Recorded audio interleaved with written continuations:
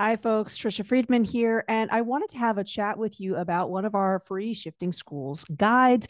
This is the Positive Gossip Guide that came out a few months ago.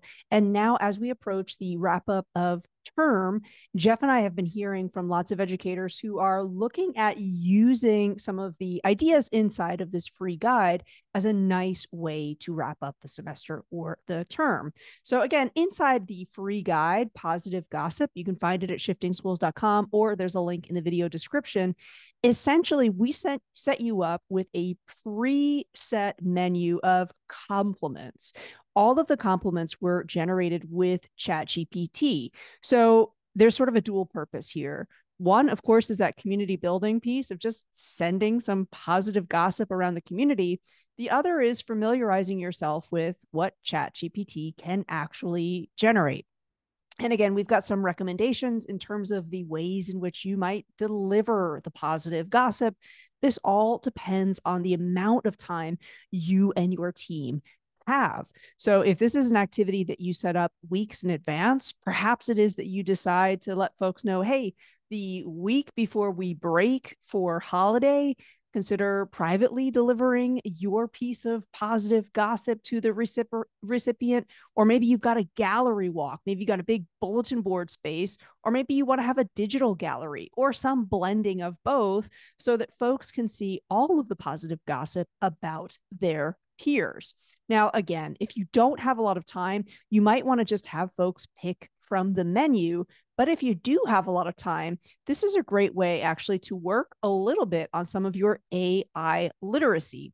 And one of the tools that we love sharing with teams is our Cooking Up Your Prompt, kind of like a mini bit of a tiered system of different prompt writing or prompt craft. There's a time and a place for instant noodles. Instant noodles can be a delicious lunch. Sometimes, actually, you're just going to draft a one-sentence request. It's done quickly within minutes and not a lot of planning. That's one approach to prompting. The next level is to have a more intentional prompt where you're really carefully selecting the ingredients for your pasta and thinking a little more carefully about your recipe. And the final tier is what we call the inspired tier, also known as our lasagna tier, where you've got layers of nuance. You've got context baked into your prompt. So with our positive gossip activity, this might be a great way for folks to actually model their thinking in going through those layers. So in the video description, you're going to find 3 templates. One for the instant, one for the intentional, one for the inspired, or your instant noodles, your spaghetti, and your lasagna. So this is just the instant prompt where I've gone to ChatGPT. Hey, write me a compliment that would be meaningful to a grade 6 teacher to hear just before a holiday break. You can check out the output there. And then thinking about, well, what's kind of one level up? What would be an example of a slightly more careful ingredient selection, if you will? And again, over there in the video description, you will find the template for this, where I have prompted ChatGPT to write me a compliment in the style of Ted Lasso that would mean a lot to a middle school teacher of maths who's been working to become better with differentiating content and who is a huge fan of Tegan and Sarah. You can see there's a lot of ingredients there, and the template won't have all of the specifications, but will ask you to select in the style of what is the subject area, what has that person been working on, and who are they a fan of. So you can also see the example output from ChatGPT. And a great challenge as a staff is to think, okay, how might we go from intentional to inspired, or hitting that lasagna prompt? And here we go. Here's an example. Once again, you're going to find the template in the video description, where I thought about nuance and I've thought about layers.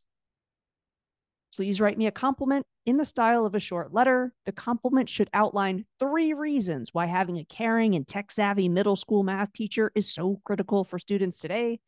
The compliment should tap into an analogy for a fan of the New York Rangers and should use the words intellectually curious, compassionate, and responsible global citizens somewhere in the text. The letter should evoke the feeling of gratitude and end with a note that lets the reader know the writer looks forward to seeing them in a few weeks. And you can take a look at that letter. You can pause the video if you would like to look at the whole thing. So if you do have a lot of time to take that guide further, what you can also do, aside from sharing the positive gossip, is also have folks really talk about what they needed to think more about in order to get to that lasagna layer, and how that prompt craft might be useful to them in other ways. How might they use that in lesson planning? How might they use that in differentiating an activity or coming up with different ways of building summative or formative assessment? Now, the question that we often get is, what's the better way to do this? Do we organize this positive gossip using groups where teachers know each other really well, or dare we actually put teachers in groups where they're strangers? And our recommendation would be, it really depends on how much time you have.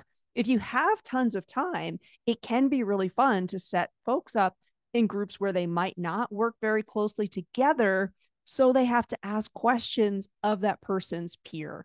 And you do actually have a lot more conversation that is spreading positive gossip about folks. But if you're short on time, placing folks in teams where they do work closely together is a great way to bring the positive gossip free guide to life. Now, again, the templates that I've mentioned in this video, you're not going to find those in the free guide. You're going to find them in the video description below. So again, we hope that this helps you think about ways in which you can simultaneously experiment with AI literacy and do a little bit of community building. If you try out this activity, or if you modify it, if you do it with students rather than faculty, we'd love to hear from you. You can always reach out to us, info@shiftingschools.com, or my email address is Tricia@shiftingschools.com. That was brave of me to try and type and talk at the same time. Thanks again for watching this video. If you've got any questions, please reach out at any time. Thanks.